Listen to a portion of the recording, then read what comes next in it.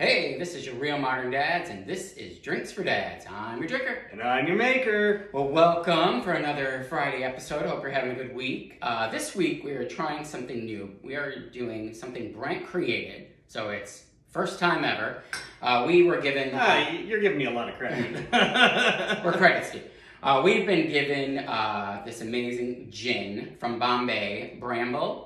It's a blackberry and raspberry mix.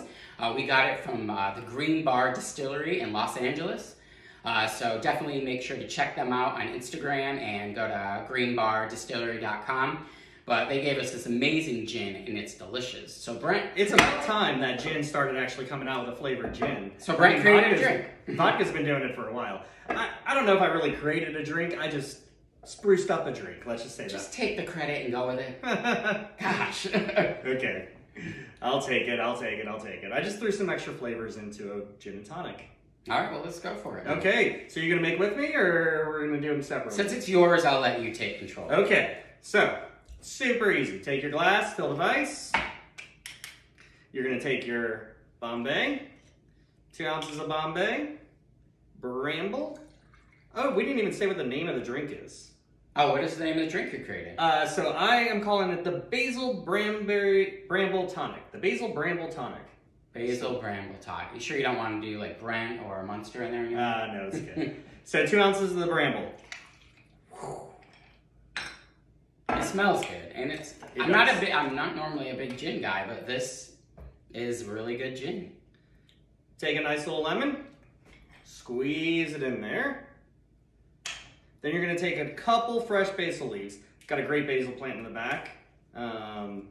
It grows like crazy, so this is just fresh like basil. It's kind of like a weed, but fresh basil.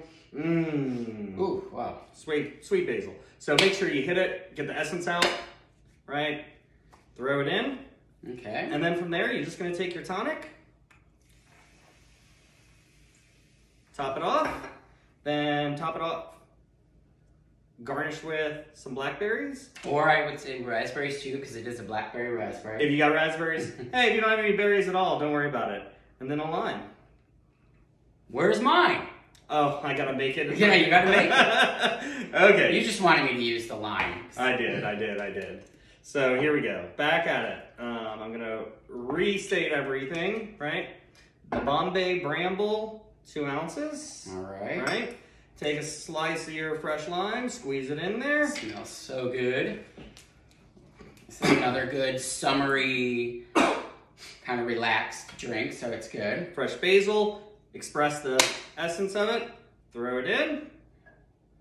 Top it off with tonic.